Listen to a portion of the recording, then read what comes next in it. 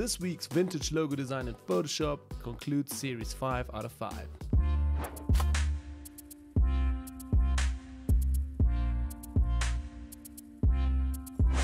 So hey guys, welcome back to a brand new Photoshop design tutorial. My name is Manny, and in this tutorial I'm going to teach you guys how to do the final series 5 out of 5 of the vintage logo design in Photoshop. Let's get right away into it. So we're going to start out with File, New, create a complete new canvas again. This time I'm going to go to my saved section here. Again guys, for you who are new around, have a look. There's another tutorial on the channel teaching you how to do canvas sizes if you're completely new to this. For those of you who are here for the 5th time of this week, of the series, have a look. It's again the same settings as we used before, 1920 to 1080, the same canvas sizes. You can also copy paste these if you like, but remember these are purely made for YouTube, not for logo designs. Okay, so this is just switched here my background colors back to black because I would like to have a black background color when I start now. So that's it, create, and right away we have a complete new canvas. Again, for those who are new, please do have a look on the channel for the canvas tutorial. Okay, I'm gonna double click on here and just rename this to black as well. This is our new background. I'm gonna hit OK and start right away with adding my image now to this tutorial. Okay, so I'm going to just drag it into this Photoshop from my desktop, and right away you can see it's a bit bigger, so I'm going to scale it still. I'm going to hold shift here and select an anchor point, make it a bit bigger, and going to clip this right away. Now you can all find this stuff on the Tronics Design Media package, all the PSDs, shapes, brushes, everything from the last 3 years you will find in there. It's $4.99 a month, and every month it gets a big update. So yeah, everything that you see on this channel will be in that Tronics Design Media package if you look for these PSD files. Great, I'm also gonna right click here and just say rasterize this layer, and quickly just gonna zoom in here and just wanna fix this little thing over here. So on the image itself, I'm just gonna go to the healing tool and select the healing brush tool over here, make the brush a little bit smaller with my cursors, hold Alt, sample an area from over here, and then literally just gonna brush over here, and again hold Alt, sample at a time, hold Alt, sample, sample, sample, and hold Alt, sample, sample over here. I just want to remove that thread a little bit. Okay, great. Now we have that as our background layer and image. Now I'm going to take the opacity down. I'm going to go to like 30 or so, 40, maybe even 35. Quick thing I want to show you guys also, if you press Command I and invert this, you'll get a very white effect. So if you want to make the text black and let it stand out, you can also do the opposite. It doesn't need to be black always. Okay, let's invert that. Again, guys, I'm working on a Mac. That's why I'm saying Command I to invert. If you're a Windows user, please press Control when I say Command. Okay, great. I'll show that at the end one more time, just to show you the effect that we can get out of this.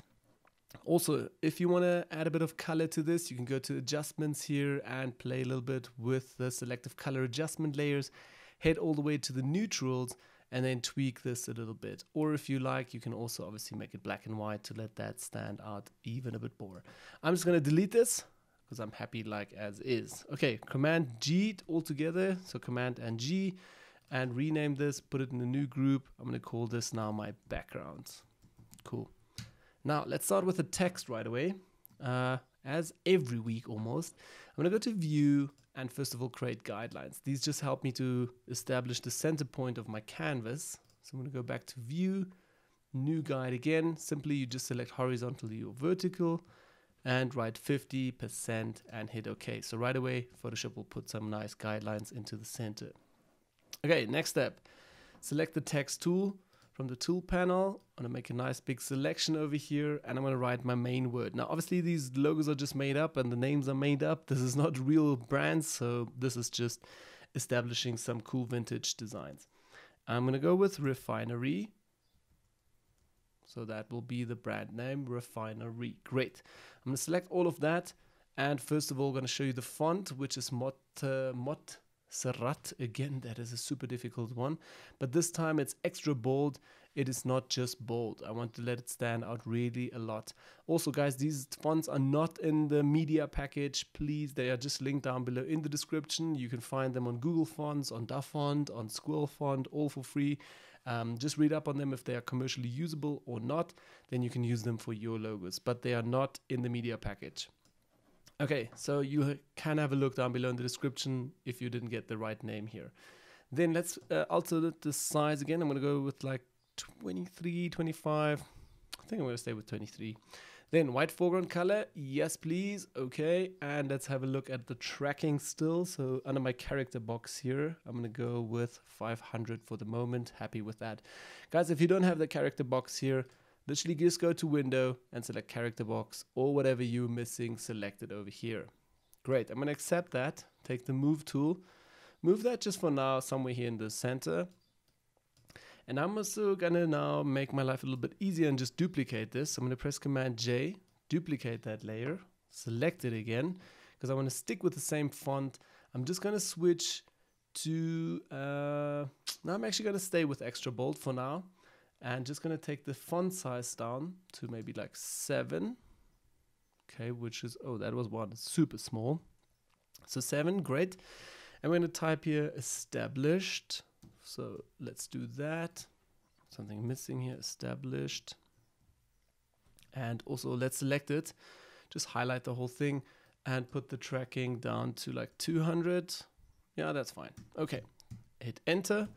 Take the move tool. I'm gonna move it a bit up here, somewhere over here. And I'm also gonna now press Command J one more time. So just duplicate this, move it a little bit over here. And I also wanna write the year. So obviously I'm just gonna select a random year. It's gonna be maybe 1995. Let's do that, yeah. Okay, move it over here. Later we'll obviously move everything still further around. Then next step I wanna do is write authentic. I also wanna write something like genuine quality and put like another logo there. So let's take again the Refinery one. I'm just going to duplicate this and move it all the way down to the bottom. Select the whole group, delete everything. I just want to stick with an R and take that size maybe just to like 20. Okay, that's going to be our main center of the logo. So let's leave that somewhere over here. Then I want to put like a little bit of a ring around it, like a leaf ring or something. I know I have that in my shape library. Then next up, I'm still going to put another shape over here, basically another text selection. And I'm also going to write here authentic.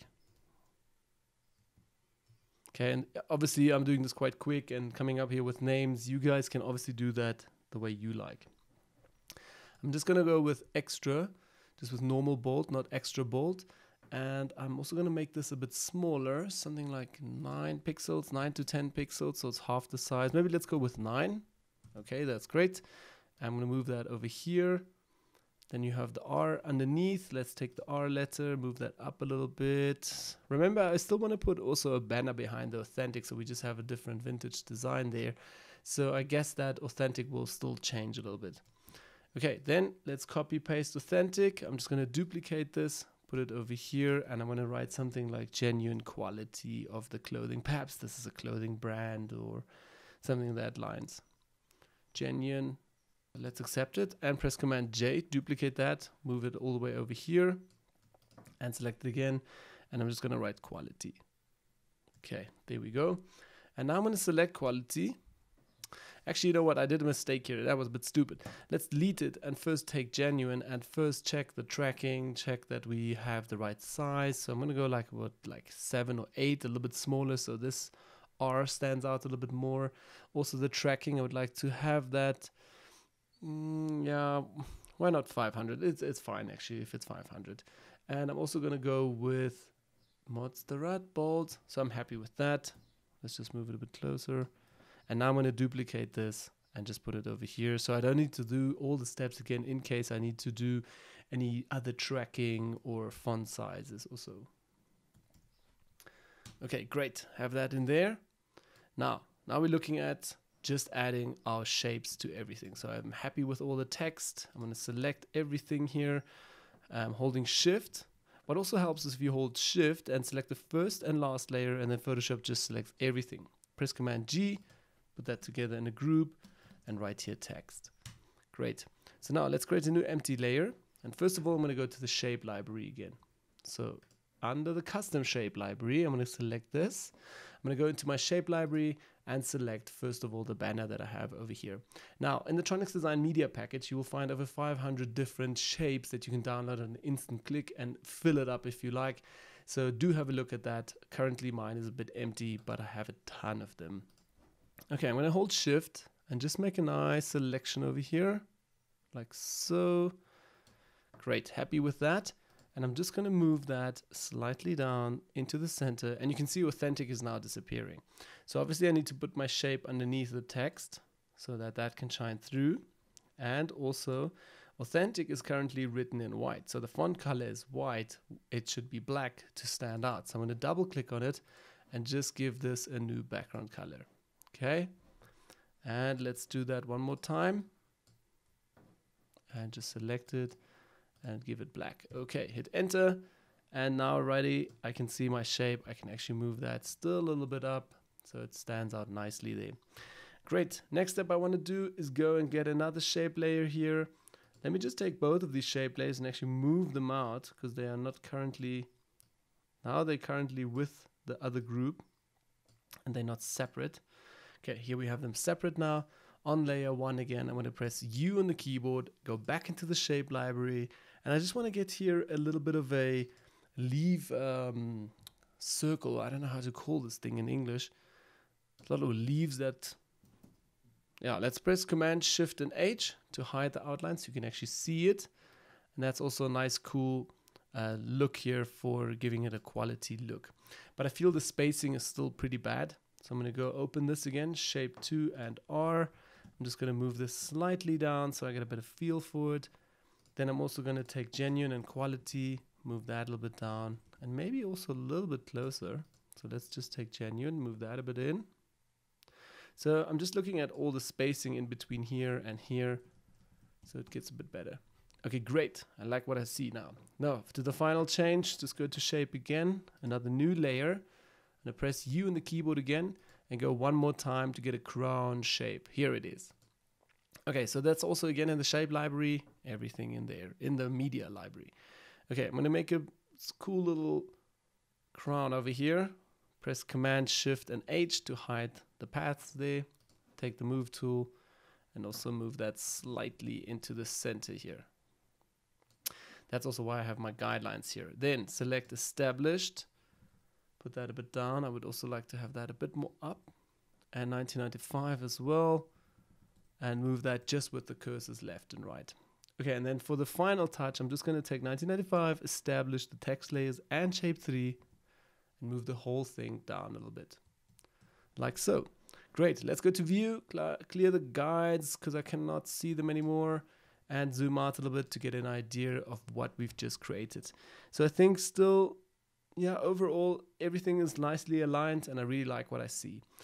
So again, guys, that's it for creating quick vintage logo design. I want to show you one or two tricks quickly still. I'm just going to press Command G, put all the shapes together in one group and give you a quick overall effect. I'm just going to make here design. So I want to show you something. You can also use this on a white background. It doesn't always need to be black. So if I'm going to invert this with Command I and make it white, obviously then our text is now white and it doesn't stand out. So if I just take the whole text, I can double tap here on the main group where I've added everything to, say color overlay, and just obviously give that like a dark color or something. Hit OK, and right away you can see you've created a complete new design out of this, like a different look and feel. Remember, again, Authentic here is written in black, so you won't see it, but there's one last trick I can show you for that. Let me just go back in the history panel. So I'm back with our normal image. And what I want to show you guys is I can now select Authentic, and we're just going to double tap on here. So you can already see if I hold Command and now tap again onto the text layer, it will make, so to say, a selection around the text. And now I can actually cut it out of my banner if I like. Let me show you this, what I mean. I'm going to turn off Authentic. You can still see it's now being selected here. And I'll minimize the text layer, go back to Shapes. Remember, it's just a smart object and a shape, so I need to first rasterize this. So I'm going to right click, say Rasterize. So it's a normal layer. And now if I hit backspace, basically delete, it will erase all the details and all the selected areas from that layer, from that banner, so to say. So now we have no wording here, and whatever is behind it will shine through. So if it's dark here on the image, you will see it dark. If it's bright, you will see it there. Let me show you quickly an example. If I just make a selection here and whatever, give that a red color or any specific color. Hit OK. Command D, get out of the selection. If I move this behind, you can see now it also starts to appear. So this is a pretty cool technique to just cut that out a bit. Okay, delete it, zoom out, and right away you can see that is all for this week's tutorial, how to create a small little vintage logo effect here. So yeah guys, that's it for this week's tutorial. Do give me a thumbs up if you like this tutorial. Let me know in the comments down below what you would like to see next, what I can improve for this channel, and also what you would like to see here. So yeah, thanks again guys, hit me up with a thumbs up there if you liked it. Thanks for watching, and I'll see you all in the next tutorial. Thanks guys, see ya!